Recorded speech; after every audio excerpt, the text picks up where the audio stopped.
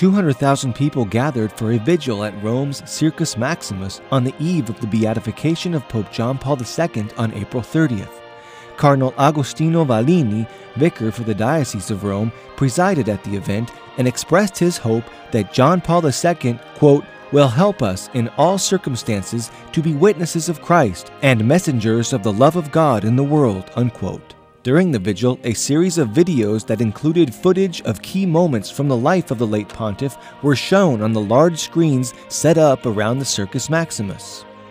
After the video presentation, the faithful listened to 3 individuals who shared their personal experiences with the Pope, including Cardinal Stanislaw Dziwisz, John Paul II's personal secretary, Joaquin Navarro Valls, the director of the Holy See's press office during John Paul II's papacy, and Sister Marie-Simone Pierre, the French nun whose miraculous cure of Parkinson's disease has been attributed to the intercession of the late Pope.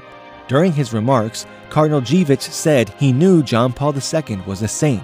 "I have known this for a long time, for many years and before he was elected Pope," the Cardinal said.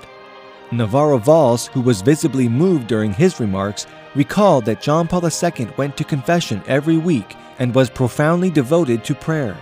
Sister Marie-Simone Pierre said that one day in June of 2005, she awoke at 4:30 in the morning and discovered she was cured of Parkinson's disease through the intercession of John Paul II.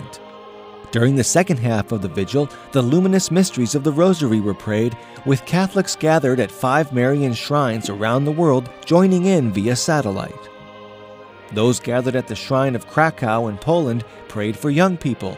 Catholics gathered at Kawekamo Bugando in Tanzania prayed for the family. The faithful at Notre Dame in Lebanon prayed for the new evangelization, while those gathered at the Basilica of Guadalupe in Mexico City prayed for hope and peace for all the nations of the world.